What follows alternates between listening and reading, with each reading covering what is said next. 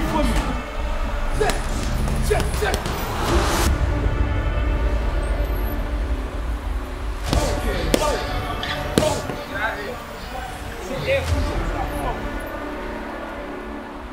You can't be running holding your group down. That's out of pocket. Fuck around, trip will be a big time. I'm Greg Hackett, Philadelphia, Pennsylvania. 36 years old, boxing trainer, coach, teacher, and also a fighter. I've been involved in boxing since probably 2000, the year 2000. Right back up.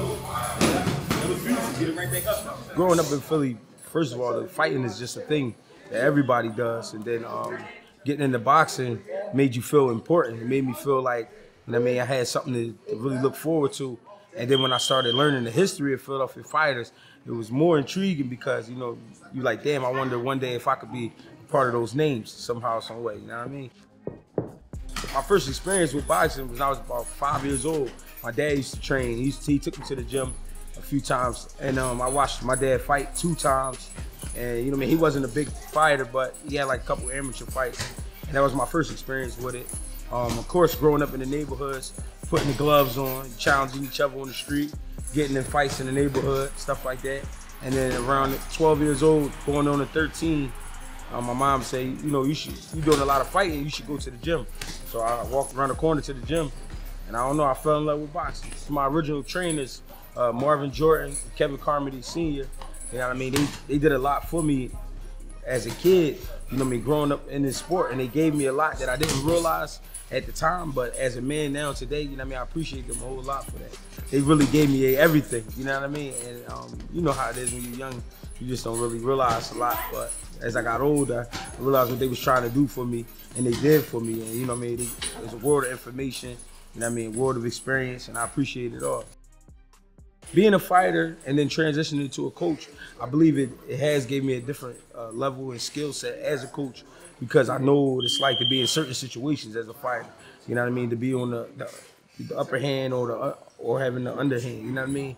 It's like some guys, I feel like it's easy to tell somebody what to do, but if you really don't understand what they're going through at that point, it's going to be tough to get them out of it. And I think that's what separates coaches. You know what I mean? I think all coaches are good coaches because we all here for a great cause. You know what I mean? We dealing with the youth.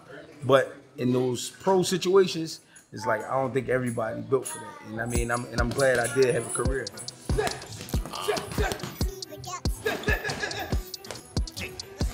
I remember I was about 26 years old, going to 27.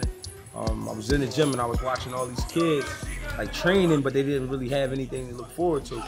And it was kids that could fight, you know what I mean? They didn't know it, but I knew it. And I'm watching them. And they had coaches, but the coaches kind of was like just having them train. And I'm like, yo, I think we should get a Golden Glove team this year. Like we should get these guys ready for the Golden Gloves, because we had like another 3 months.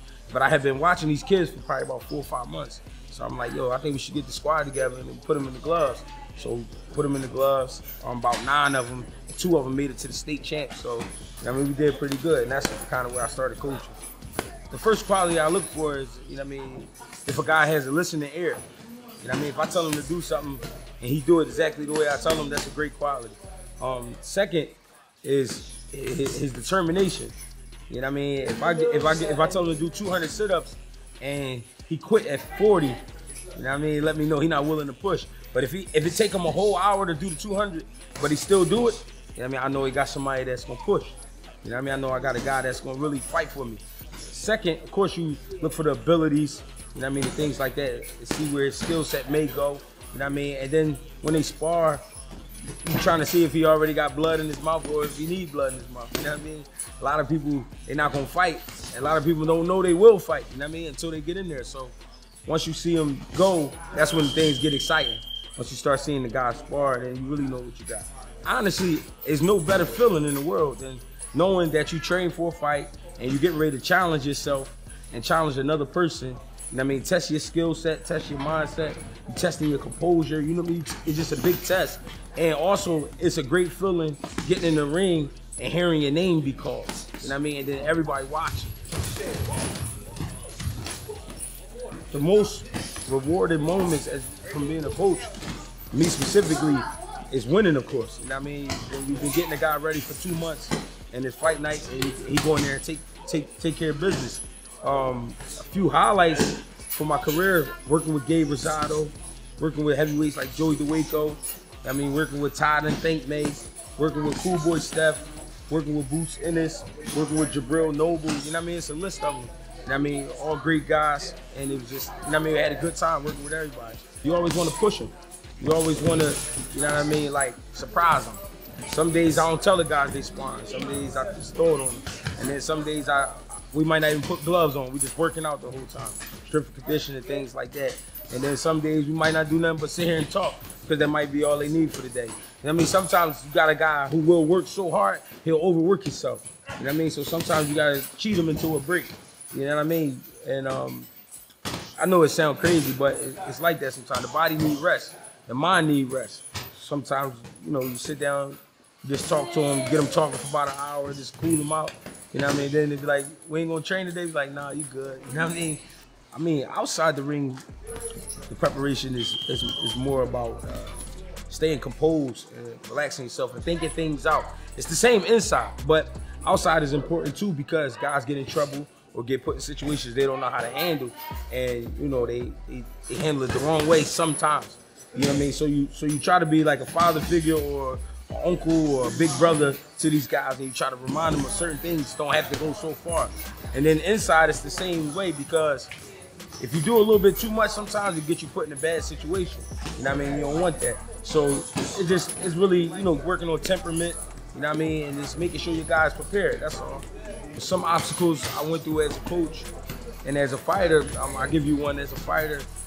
When I was coming up, you know, having my children, being born and stuff like that, and then having to work and then having to prepare for fights, that was one of the toughest times of my life, you know what I mean? Because I'm worried about bills, I'm worried about my kids, making sure they eat, you know, making sure things are taken care of with my family, and then still trying to prepare for a fight, and nobody's really worried about me, you know what I mean? It was kind of crazy, but I got through those times. I made it happen. And obstacles I've been through as a trainer is when you got a guy who, I think one of the biggest things is when you got a guy like that has a problem focusing. Great fighter, but it's hard for him to focus. You know what I mean? But you try to motivate him and push him towards the right way. You know what I mean? If to make things happen, it's tough, but you know what I mean? You gotta just do it. Honestly, I love fighting, man. I love what a fight is. It's between two men, you know what I mean? And we don't have to have a problem with each other, but we do have to settle some things. And just the whole way it's put together. Training camp, you know what I mean? And we're gonna fight with just our hands. I like that. Everything about that is exciting to me. I like trying to outsmart the other team. You know what I mean? I like trying to outwork the other team. It's just everything about boxing and fighting I love. You know what I mean? It's exciting. If I had to pick one to be a fighter or coach, I can't pick one. It's hard. It's because when you're a fighter and you're in there fighting, it's a high for me. Like I always compare it to people who like to ride roller coasters, dirt bikes, and stuff. That's stuff that I don't do. But fighting that's what get my blood going. So that's kind of like a selfish thing for me. Like I like to still get in fights. But coaching, I'm a lot more strict with coaching. I'm a lot more strategic with coaching. I'm a lot more, you know, I'm tuned in. So it makes me focus more. So I love coaching too, you know what I mean? Just because I got something to look forward to, you know what I mean? And I always get locked in. It's like I turn into a different person, and I just love the challenge. I mean, just keep paying attention, you know what I mean? Keep supporting. I'll do the same. And I appreciate my man Jimmy here for showing love. Follow it, global with the key, holding the middle, my autonomy, the